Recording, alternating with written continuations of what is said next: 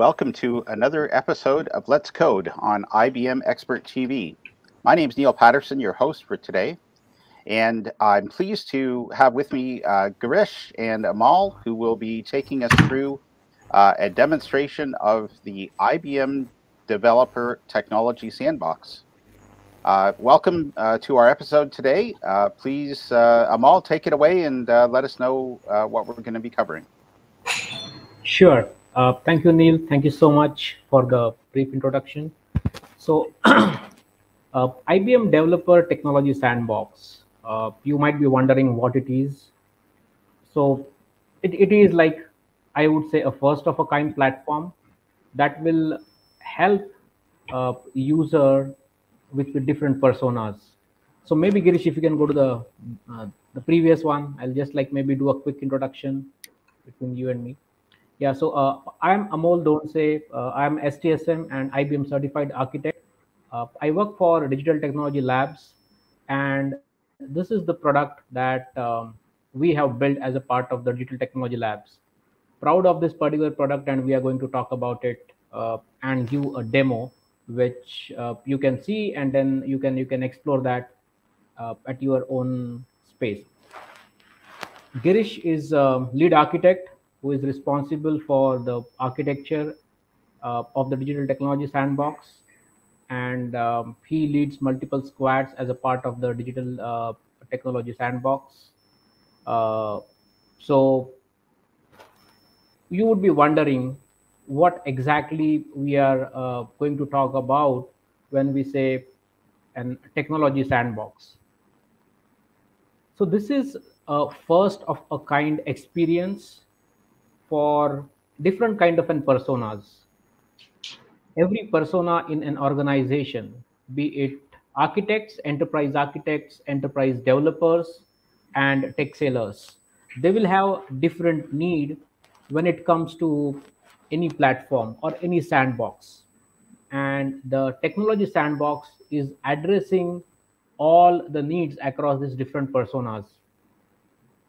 So imagine an experience where a developer, an architect, or a seller can come together who wants to try, explore, and not only play, but experience with the applications or solution through some kind of an recommendations in order to explore new technologies, at the same point of time adopt new technologies.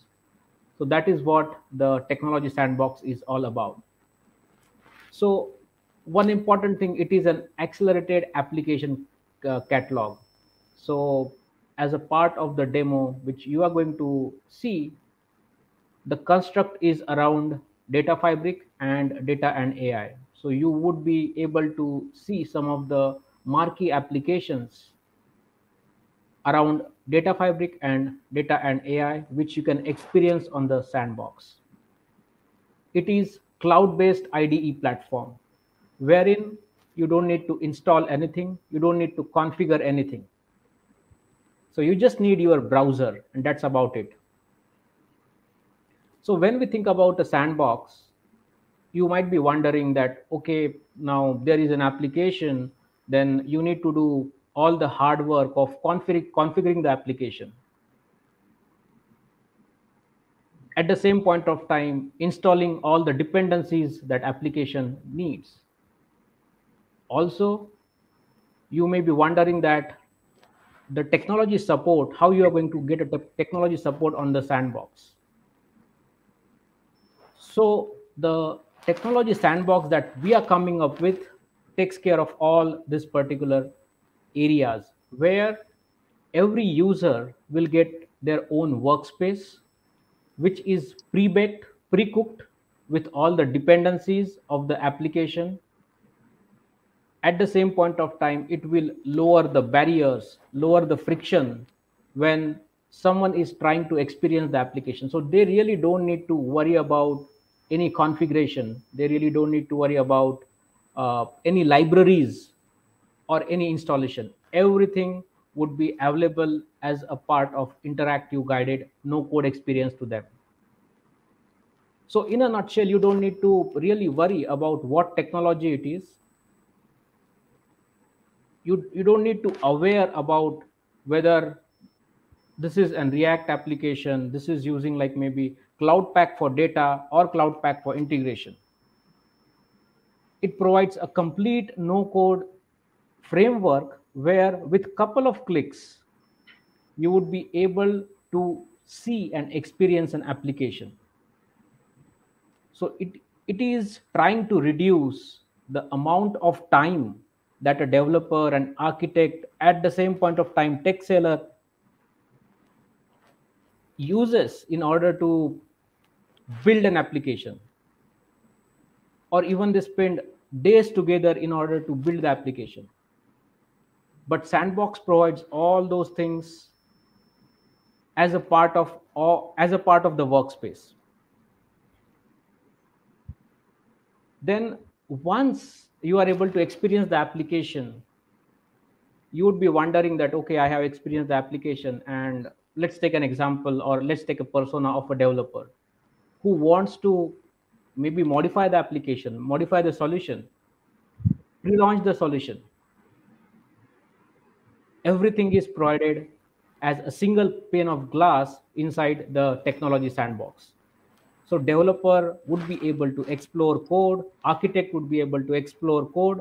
At the same point of time, they would be able to do customizations that they are looking for and relaunch the application with a click of button. So it is just not only getting awareness about new technology, anyone and everyone can explore the application, customize the application in the sandbox. At the same point of time, they can relaunch the application. Now you would be wondering that once the application is relaunched with the customization, now if they want to use this particular application as a part of their solution that they are trying to build for a customer, for a project, for a product, how they can use this particular building blocks. So the sandbox is pre-configured with Git integration, where a seamless way to get the code from the sandbox to their own GitHub repo is available. And they would be able to use this code in order to build the solution that they are looking for. Let's say someone customizes the application that is available on the sandbox. They would be able to take this customized code and get it on the GitHub repo. Another important piece is currently we are supporting 3 or 4 areas from different persona perspective. We are supporting Node framework, we are supporting Python, we are supporting Jupyter Labs. At the same point of time, we are supporting Golang as well. But this particular sandbox framework is easily extensible, and you just need to add the libraries in the workspace and you are good to go. So it provides you an end-to-end way around new technologies. At the same point of time, you would be able to add technologies as well. So I would stop over here and let's see it in action. So Girish, do you mind like maybe talking about what exactly, what all applications are there? So this is the homepage that you would see when you go to developer.ibm.com/sandbox. And Girish, like maybe let's walk through all the things that is available as of today. Yeah, sure, Amol, thank you. So yeah, currently on the Technology Sandbox homepage, we have selected few applications that we have been able to onboard. And I would sort of categorize these applications into 3 buckets, right? The first one is around those applications which showcase the data fabric, data and AI sales play, basically making use of IBM cloud services, IBM Cloud Pak for data services within them. So we have video analysis, certain bank loan specific applications, agriculture related, and a customer churn prediction, which makes use of services around speech to text, tone analyzer, and machine learning, right? We then have a set of application which is the anomaly and data quality, which are applications which are coming from IBM research. So we joined them together and we had specific solutions which will help developers to understand how these APIs can be leveraged into a solution.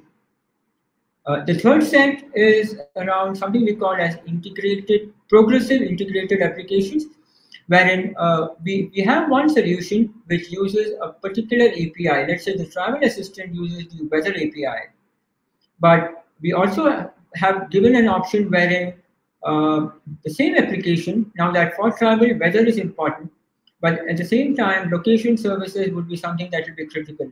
So there are options wherein the here technologies APIs could be easily integrated into the same application right within the same sandbox session, and we could have a more meaningful travel assistant that can be used as a complete solution for a travel scenario that we are looking at.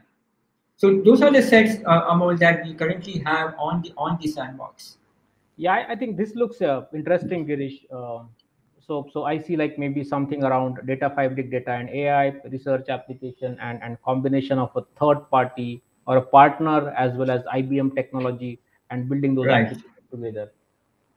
So anomaly and data quality, I see like they fall like maybe in the category of industry 4.0. So we have a data fabric story, we have a industry 4.0 story as well. The Right. risk prediction for bank application, I think that's an interesting one. So would you mind like showing how a user would be able to experience this particular application on the sandbox? Definitely. Okay. So let me start with that since you asked for it. So within these separate tiles, which actually call out different application, when I on the home page click on that particular tile for the bank loans, it will then take me to the technology sandbox environment. There's a separate tab that opens up, which will then load the sandbox for me. I will be first getting onto the landing page for the sandbox, wherein I get to know, okay, I have come here for the risk prediction and the quick features around what the sandbox is about. Just to point out, currently the technology sandbox is provided to a developer for a period of 4 hours for a particular session. That means the session is active for that particular period, and within that period, the developer can try out multiple solutions, play around with those solutions, and then, as Amol said, push their sample code that is available into their Git repository for further adoption. But post that 4 hours, of course, the developer can come back and start a completely new session and probably experience all the solutions once again. So from the landing page, I will get on to the actual developer environment. And this is a quick carousel which will tell the developer what to expect in the developer environment via screenshots, right? So there is a navigation pane panel that is listing out various information, a set of menus which will guide the developer to how to use it. Set of instructions, we will get to it in more detail about how this is useful. The progress of how each application is going through as the developer runs through the steps. And then, of course, when the application is launched, we can see how the application shows up, the sample application is displayed. So let me skip through this now. Okay, so this is the developer environment that you first see. And I'll start with the one wherein we have this interactive README, which we call as the DIDAC technology here.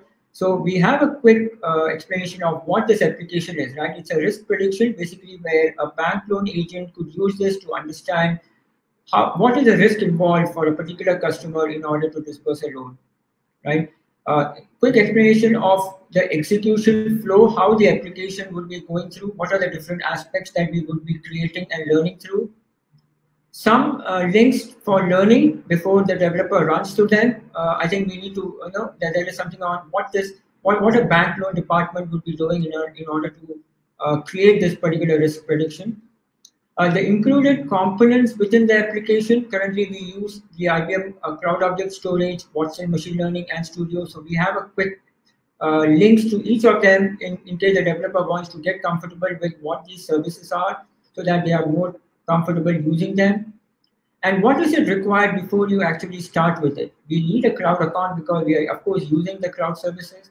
And we need to make sure that we have a Cloud Pack for Data account because we will be deploying our application into that, or we will be creating the models that are required in my Cloud Pack for Data account.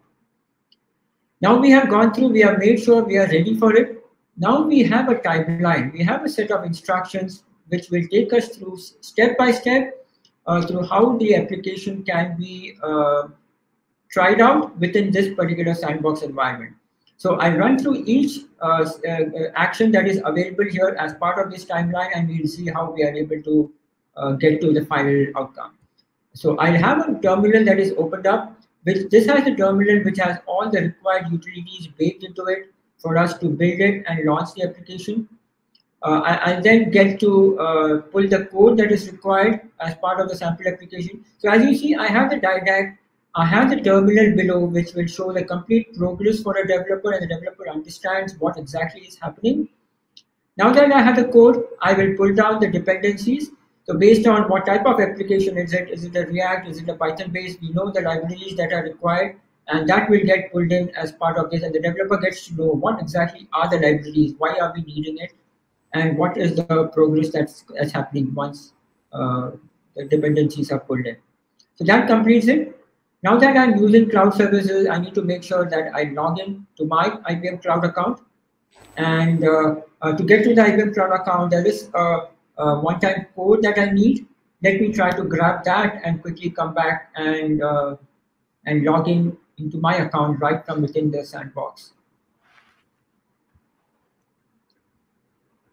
There it is. Okay, I think it got something. Let me give it one more try from here.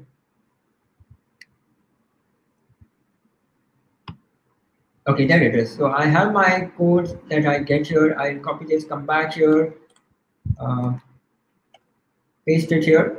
And that will now, at least for this particular sandbox session, I will be now logged in into my cloud account, and I would be able to create the required services right from within the sandbox on my IBM cloud account. So as you see, I wouldn't need to, okay, let me start with creation of the services. There it goes. So it's starting to create the services. As you see, I'm not moving out of my sandbox environment to go to my cloud account. The services would be created right from this particular session, and we can see in the terminal that the cloud object storage has been created. Next, we see the all the other services that are required, that is part of it, that gets created as well within it, the Watson Studio and the Watson machine learning services. Yeah, the so services Girish, are created. Girish, one quick question here. So the user just need to like register to the IBM cloud, and that's about it. So they really don't need to like go to the IBM cloud to create these particular services. So we are talking about like an in-app experience. The only piece that is needed is like maybe an authentication token or a one-time password, Right, which they can get by clicking on the link that is provided. And once the password is yeah. available, they put that on the terminal and they are good to go. Okay, that's interesting. Yes, yeah, exactly. So for that particular session, at least the key will allow them to access their services. And as you said, yes, they don't move out of the sandbox environment at all to get to any of the services. You'll find it interesting as we go ahead. Now we have talked about cloud services. We'll talk about the cloud pack for data. So I'll go ahead and generate an API key, which is actually required to access the model that I'll be using. And now is where the cloud path for data access comes in. I will go ahead and create a deployment space which is needed to add my particular model there. And as you see that again in the terminal, you see the progress of the deployment space getting created.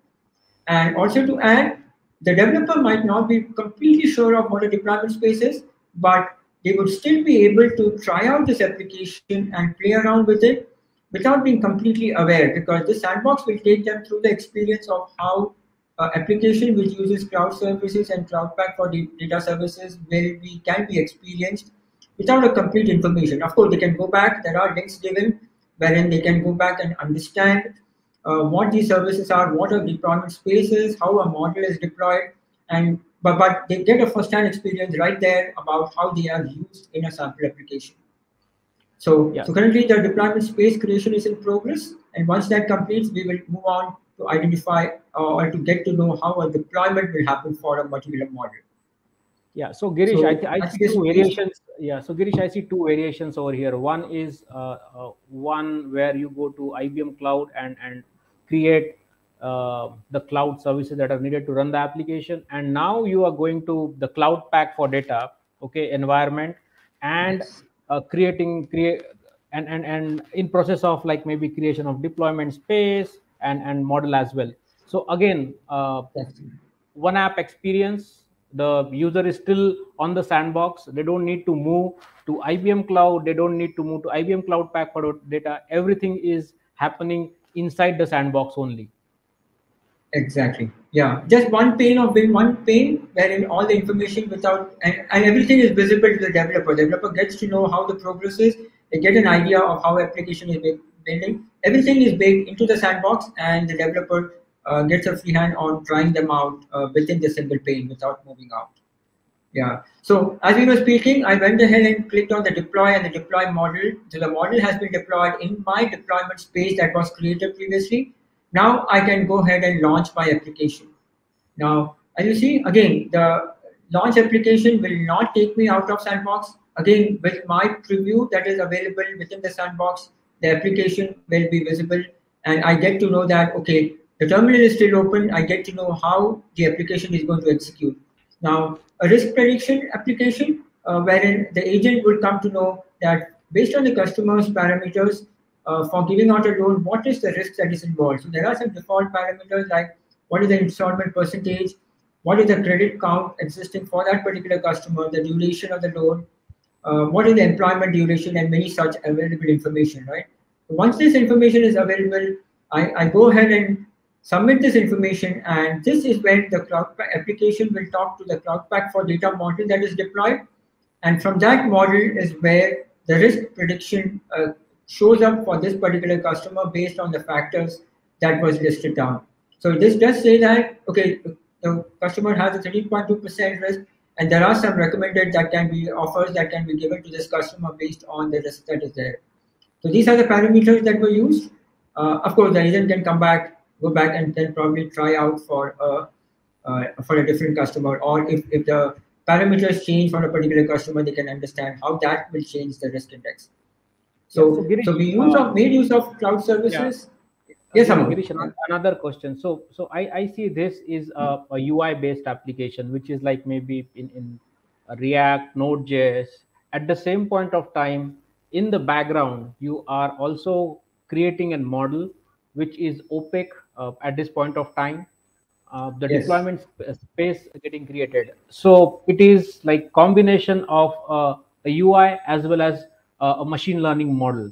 Is that right? Where a developer need to be aware about a React or a Node technology, they would be able to get this particular stuff, and at the same point of time, in the background, they are going to create the model, call the model, which is I think pre-trained, and you would be able to use the data that is put in the form, the default data. At the same point of time, you can change the data and pass it to the pre-trained model, which is going to give you like the prediction. Is that right? That's right, Amol, exactly. So yeah, we have the application, and you see the developer gets to know everything that's happening, right? The deployment aspect, the pre-trained model that was deployed, the application that came up, and how the application is actually talking to the model that has been deployed previously via this interactive steps that we have. Yeah. So that's the experience that the developer would be getting. So like okay, now that within couple of clicks, Girish, within couple of clicks, which used to like, if you have to build this application, or if you want to like maybe configure this application, it would have taken like maybe I don't know, like understanding some of the cloud services, understanding yes. some of the data model, and also like maybe understanding how I can put my React form together. So instead of like maybe Exactly. having this up and running in, I don't know, maybe some days or some hours for someone who is highly experienced, it is like just getting the experience in, I would say, 10 minutes. Exactly. That's right. Yeah. Yeah. Just through a few clicks, right? I think that's where the power of this interactive README that we have, which we call the DIDAC, comes in. Just through a few clicks, we get this no-code experience without the user having to write any code or even needing to configure anything within their Cloud Pack for data account. So, and as we said, with minimal information, they can try out this experience and then go back and explore and understand how this experience application is developed, what are the services it used, and how do I understand more about the service. Yeah. So, okay, now that I have tried out the application, the developer has made a try. Now, what the developer could next do is, okay, let me go ahead and stop it. I'll collapse this. They can go ahead and explore the code, right? They can probably explore how the application has been built, and then they can, of course, the complete source code is available. They can understand what are the different parameter, different code that is involved, what are the different source files that are there. And if the developer feels that they want to try out a small change, probably they have their own model, since they understand this application now, they have their own model which they might want to add to this as well. They can go ahead and make the changes in this sample application. And once they have done it, they can come back and they can relaunch the application. And that would probably bring up the same application within the same preview pane with the changes that the developer has done. So that's where the developer can now explore and play with the application right within the same sandbox session that they had initially launched here. And once they have done that, they now want to adopt this particular source code. They want to probably take this source code with them. That's where the Git feature that is available within the sandbox will help them.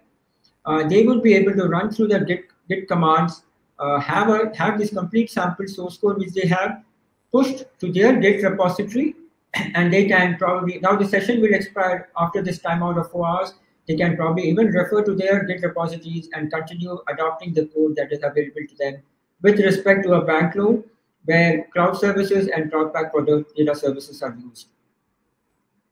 And once they have done through this, they have this option of cleanup, wherein whatever services was created within this particular session for this particular application can now be cleaned up from the user's cloud account and the cloud pack for data account, so that we don't leave anything left for that, so that when they come back and they either try the same application or a different application, they can create fresh set of services and try out the experience of that application differently within the sandbox environment. Yeah, so I think Girish, there was a question, I think that came from Tom, where the question was like, once you are able to experience the application, can you get the code and take it back, wherein like you can use this as a building block? So I think you have shown that, right, where the code, the entire code of the application is running in the sandbox, and with couple of clicks with some GitHub instruction, you would be able to take the code back to your GitHub repo, or like even the Exactly. personal GitHub repo, or an enterprise repo as well. Is that right, Girish? Exactly. Yes, that's right. So the user can log into their enterprise Git repository, and they will be able to push the code to their repository for a later adoption. That's right. And there are a set of links. There are a set of FAQs which will take you through certain steps with regard to probably the Git integration or any other information that they are looking for. And in case there are some feedback that the developers would need to give, probably there was some issue, there is a help and support option which will take them to a Git repository wherein they can log in by signing in into their Git account, and they would be able to get a ticket created, which of course we will be addressing and updating it as we get to hear from them. So we would like to hear the feedback from people as they are using it, to how the sandbox experience felt, and if they would like to see something different, something new within this particular environment. Yeah. So, Girish, so quickly, a few things. Girish, there is another question. Let me try to answer that. So, is my use of the sandbox time boxed? How long do we have to explore the application? So Krista, interesting question. So currently we are providing a window of 4 hours where you can explore the application, you can customize the application. But once that particular 4 hour window is gone, you can come back, you can log in again and still explore other applications. So there is a history of application that has been maintained as well. So like, let's say if you come to, and if you want to explore anomaly detection, you came from anomaly detection and then your 4 hours window is gone, you can re-log in, on the same sandbox with a new workspace, but you would be maintained with the historical data of the application.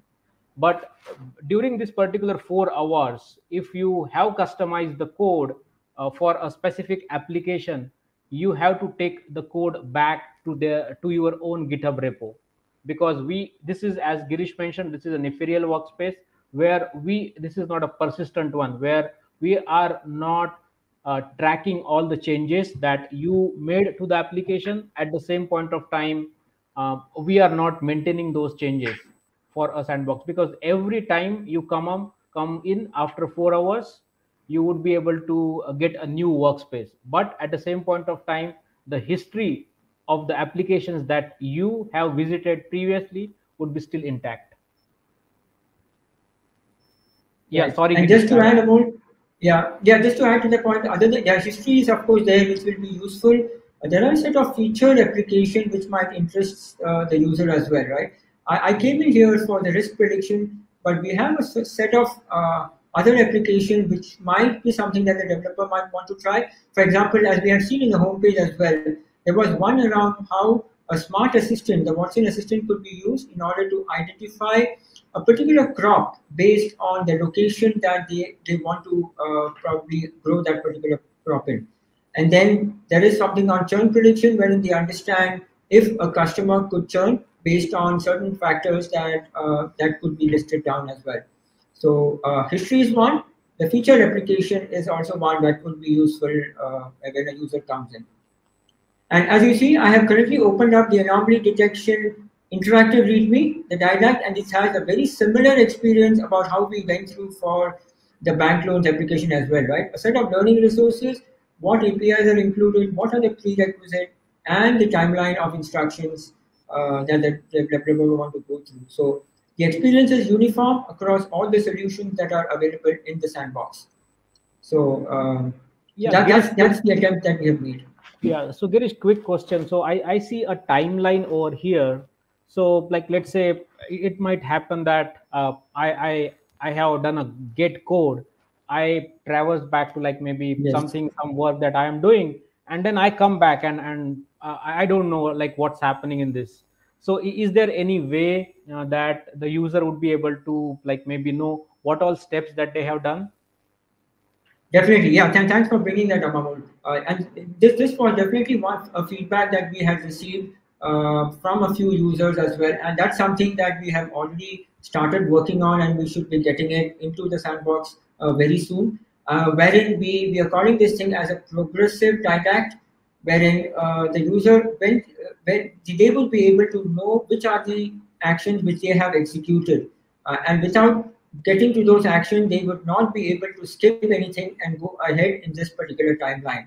So that is a progressive experience in the diagram that we are currently working on, which will probably address the exact requirement that you brought up, plus a lot of other users also had mentioned right within our help and support system.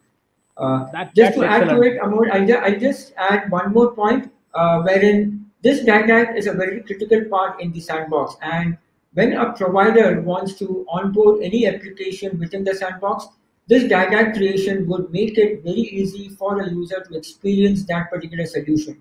So we are building something as we call as a diagram builder, which will also make it easy for a provider, for an asset provider, a solution provider, to be able to create this didact using that builder in a very user-friendly manner, wherein each of these actions, in addition to the prerequisite and different sections, can be easily added, and interactive README could be created and included into that application. So the didact builder and the progressive didact are something that will be coming very soon into the sandbox, which will improve the experience that a developer has on this particular platform. Yeah, another question, Giri. So, like when a developer has done some kind of an customization and they want to get a code back to their GitHub repo, currently I see like they have to do something like maybe manually, where they have to type some Git command. So let's say if some developer or if a tech seller is not aware about all those Git commands, is there some kind of a provision that you have?